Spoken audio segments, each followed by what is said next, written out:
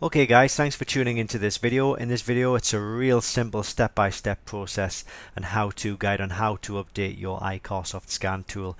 We're looking at iCarsoft version 1.0 kit, so if it has a V1.0 kit at the bottom of the screen, then this video will be suitable. Now first of all, we're going to demonstrate an iCarsoft VAWS version 1.0. That's the VW, Audi, Seat and Skoda diagnostic package.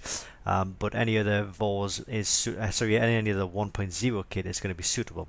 Now you can pick up these genuine tools from Diagnostic World. It's www.diagnostic-world.com. I'm going to put this link in the description below this video.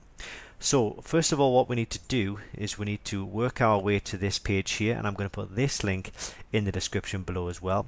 This will take us to the update tool and allow us to download the update tool for this particular 1.0 kit. Now if you look across the top here, it gives you different update tools for different products and different tools.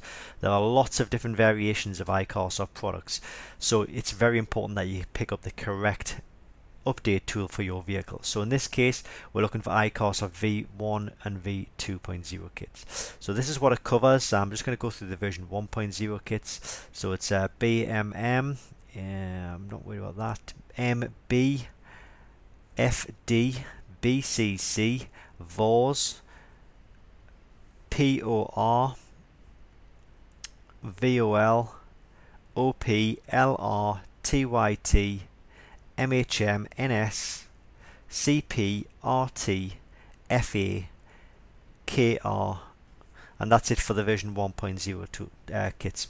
So what we need to do is scroll to the bottom here and we need to select this one here, updating tool download. So I'm going to select that and you'll see it'll start to download, and it should only take a few seconds. That's finished there, so we'll click onto that and we're going to need to run this application. So run that. You might get a security message pop up. Just click on more info or just run it anyway, whichever option it gives you. So we're going to click yes. It's going to install the software, which shouldn't take too long, to be honest. Install, there we go. It took seconds, and just click on to finish. So once you've installed that, just come out of this and we can click onto this option here. You should have a new icon on your desktop, states iCarsoft. Going to click yes, and it's going to present us with a screen here where it's asking us to put the language in and the serial number. You don't necessarily need to actually type the serial number in, because what I'm going to do here is, if you look on the tool, I've got this semi plugged in. I'm going to plug it in fully, the USB, and you'll see the screen will come alive and we've now got serial numbers on, certain codes on there, and on the screen here where it says serial number, this has automatically detected the tool. So we're just going to simply click on to upgrade. I'm going to put the email address in,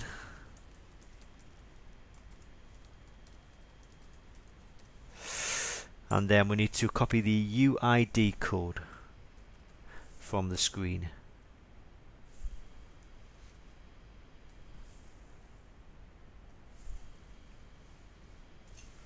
And just click OK.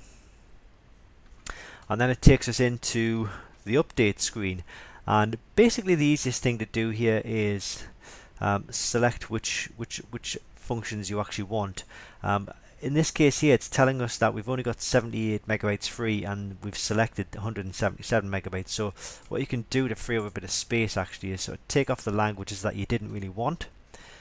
So in this case we're just left with English, but we're updating absolutely everything, and we're just going to click on to download.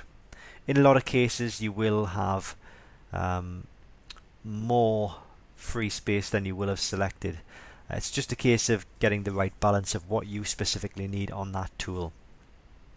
But I'm just going to let this run now. It should take a few minutes and then we'll come back to it once it's installed.